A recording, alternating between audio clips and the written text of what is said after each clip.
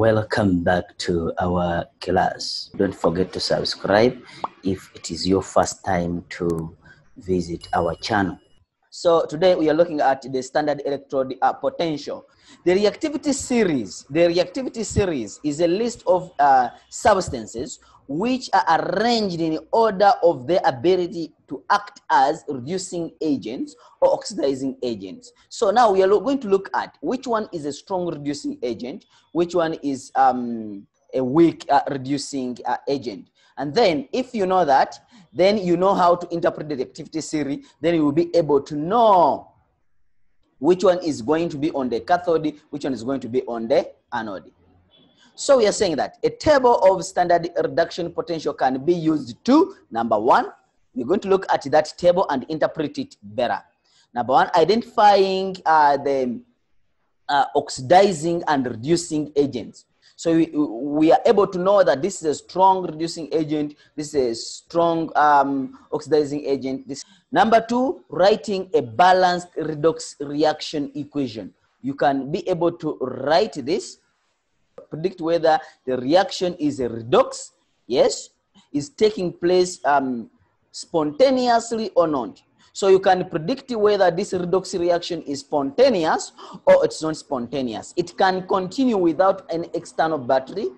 It can continue without an external source, power source, or it can't continue without an external power source. That's the meaning of spontaneous. And then you're saying that you can calculate the EMF, electromotive force, that is EMF, of this cell.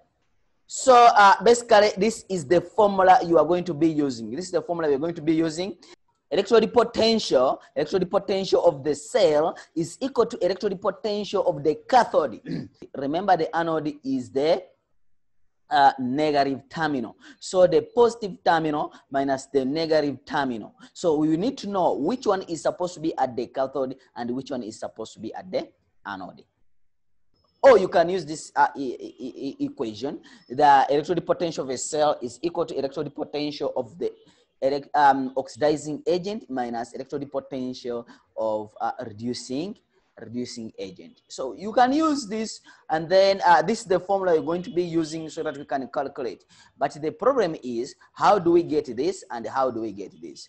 So we need to understand how do we get this figure and how do we get this figure so that we can substitute in this formula, and then we'll be able to write the electrode potential of that cell. Standard hydrogen potential. Let's look at standard hydrogen potential. Why do we start with the standard hydrogen potential? Because hydrogen is regarded to be the benchmark, is the one which we compare to. We compare to hydrogen. Whatever we do, we compare it to hydrogen. So it's the standard. Above it, then it means that the cell can continue. Below it, it means that the cell cannot continue.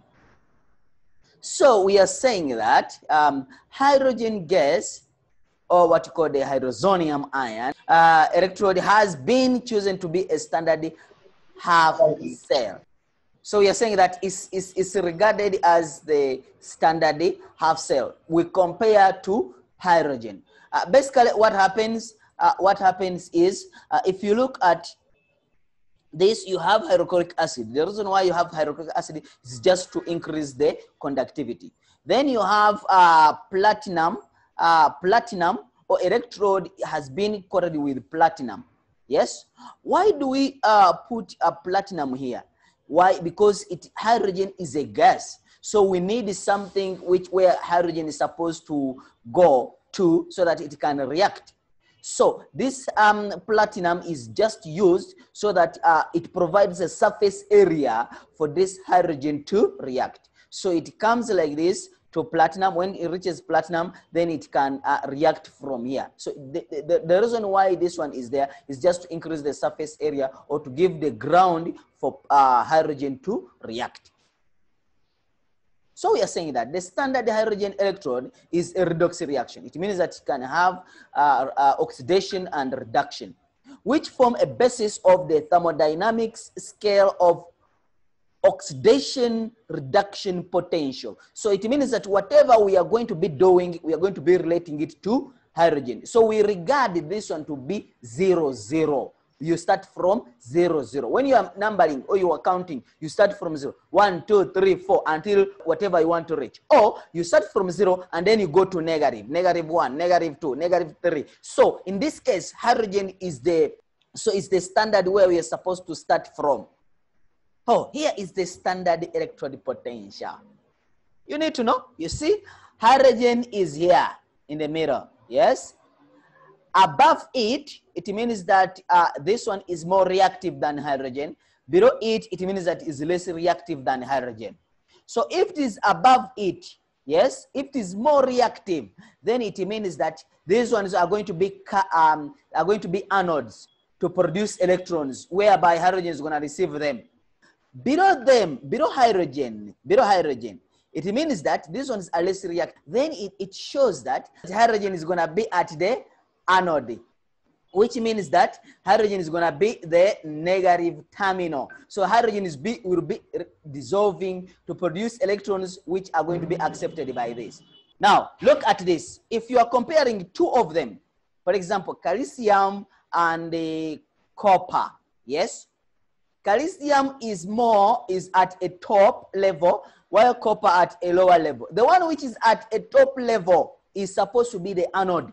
You must know that. It's supposed to be the anode. And then the one which is at lower level, is supposed to be the cathode. Remember, anode is the negative, and then the cathode is the positive. So the anode will dissolve to give electrons, and then which are being accepted by the cathode. So we shall say that the anode is what? Is oxidized. Therefore, it's a strong reducing agent. So that's why you see that as you go up, the reducing agent increases the strength. So as you go up, it becomes more strong. It becomes more reactive. It becomes more easily release the electrons. It can easily release the what? The electrons. Or electrons can be easily released.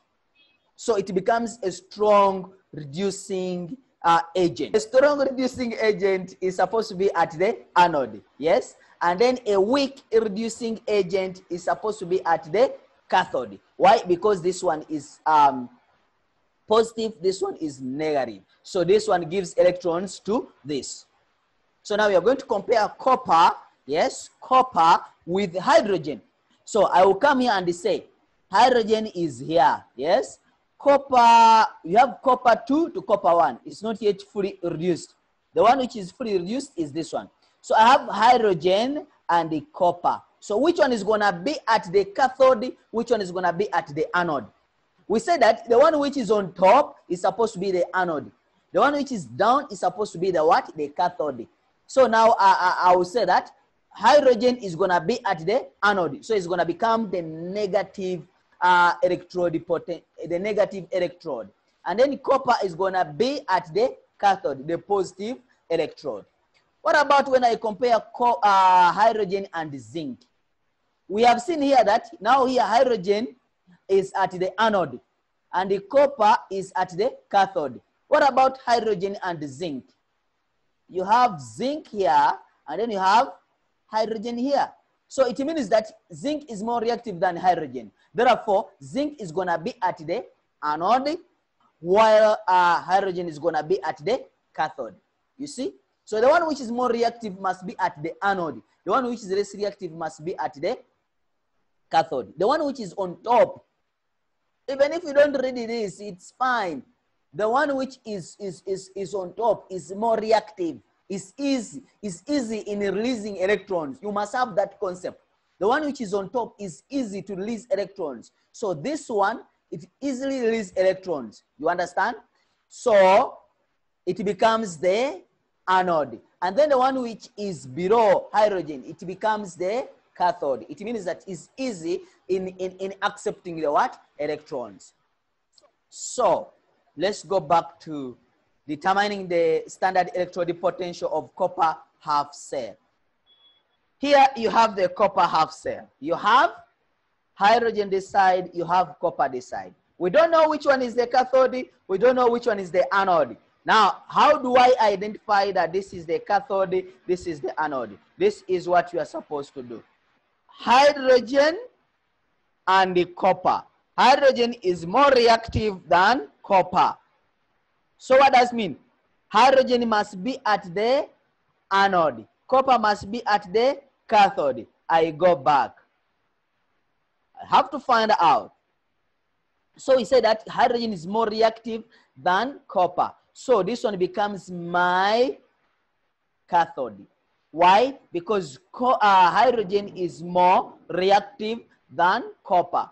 And then the one which is more reactive, the one which is above the reactivity series is supposed to be the anode. The one which is below the reactivity series is supposed to be the cathode.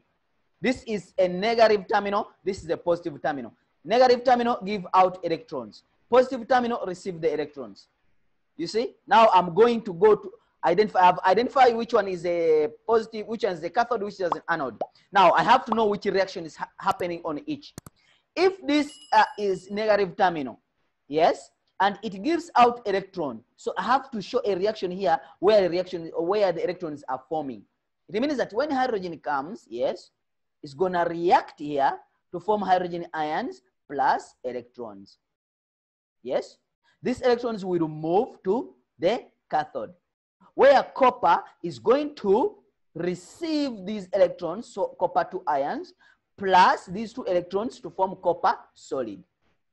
You see here, hydrogen comes in, yes, it forms hydrogen, hydrogen gas, it's supposed to have a gas here, and then hydrogen ions, so it dissolves here, it reacts here at the platinum, and then it forms hydrogen ions, which is aqueous, plus 2 electrons. These 2 electrons, they move. When they move, they come to copper. Here you have copper solution. Yes, these copper 2 ions, they accept these electrons, yes, and then forms copper solid.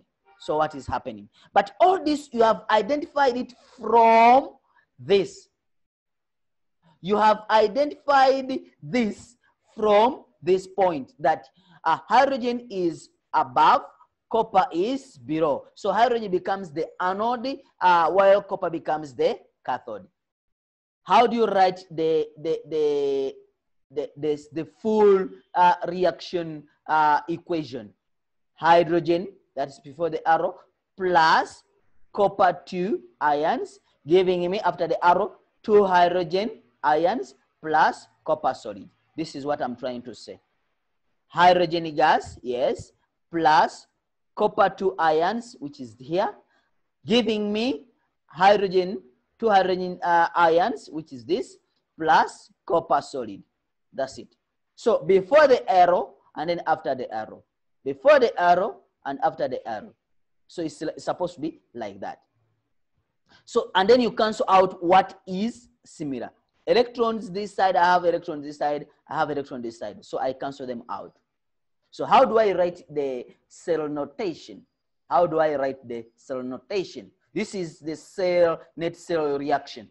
This is the half cell reaction. And then this is the half cell reaction for copper. This is the full when I combine them. What about the cell notation? How do I represent this in the form of equation? So I will start with this. Yes.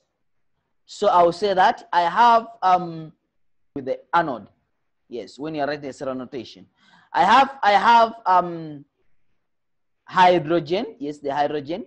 This hydrogen goes to platinum. So I have hydrogen gas, comma, it goes to platinum because this platinum shows that this is just an electrode. But if, okay, I'll explain it. It is showing just an electrode. So this hydrogen, the hydrogen gas, comes to platinum. Yes. When it comes to platinum, it reacts, you see, it reacts to form hydrogen ions. So it reacts to form hydrogen ions. Are you seeing? Which is aqueous. Then I've completed this one. But in between here, we have a salt bridge. Remember I said that the salt bridge is indicated by a double forward slash. So forward slash, then I go to copper. So when these electrons come, they will find a solution here of copper. Yes. So this copper two ions, yes, which is aqueous, yes, it will give me copper solid, which is this. So basically, that's how you're supposed to write it. In this cell notation, we don't balance the equation. You don't put the two. No, you just have to write what is really happening. But in the net cell reaction, we balance. It's supposed to be balanced.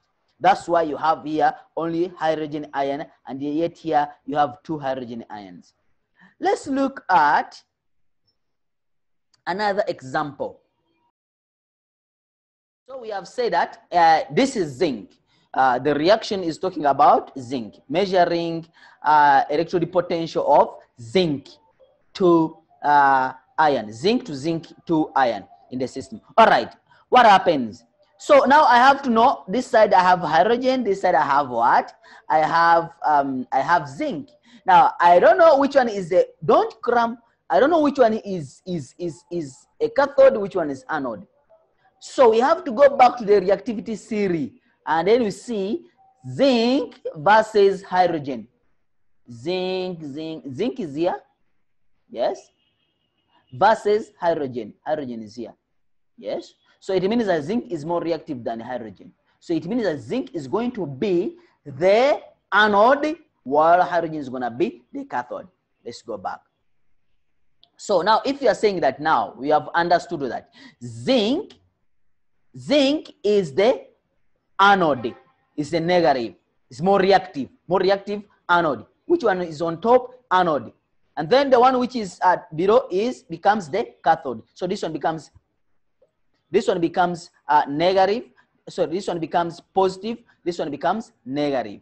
So this is anode, this is cathode. This is anode, this is cathode. It means that this one gives electrons to this. So let's interpret. It shows that zinc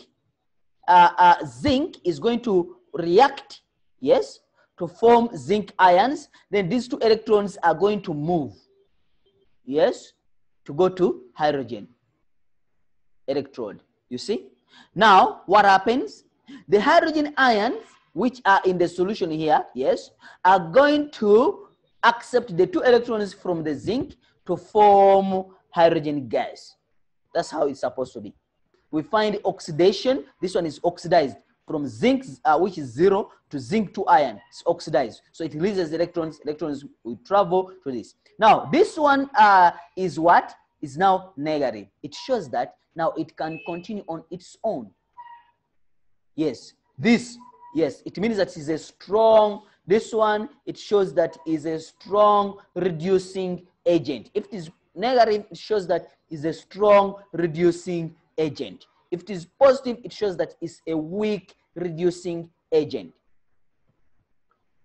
So basically, that's it. So how do we write this full cell equation or net cell reaction? So you have, you're supposed to start with the anode, then you end with the cathode. In this case, this is the anode, and then this is the cathode. So let's see. Zinc, yes, which is zinc, this one, for the arrow, plus 2 electrons, plus 2 hydrogen ions, which is this.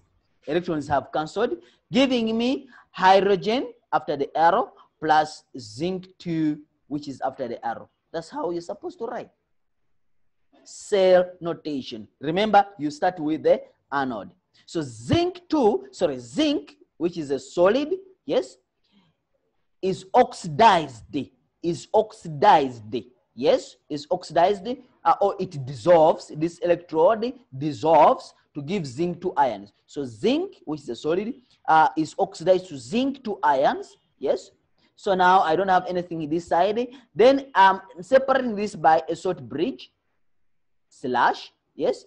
When it goes here, these electrons, they will find the ions here, or hydrogen. So it will find the hydrogen ions. Yes. It will find the hydrogen ions. When they find hydrogen ions, these electrons will react with the hydrogen ions to form hydrogen gas. So I have hydrogen ions to give me hydrogen gas. And then this is taking place. The hydrogen gas is being produced at this plate or this electrode, which is a platinum. So you see how it's supposed to be. So now the platinum is at the end. So that's how you can write the cell notation. If this was a solid, then I won't need this platinum there. Why? Because I have, maybe if it was copper, then it means that I'll just have to stop here. Why? Because copper is a solid. But if it is a gas and then I use another electrode like platinum, then I have to put the platinum there. Electromotive force of a electrochemical cell. So how do I calculate now this?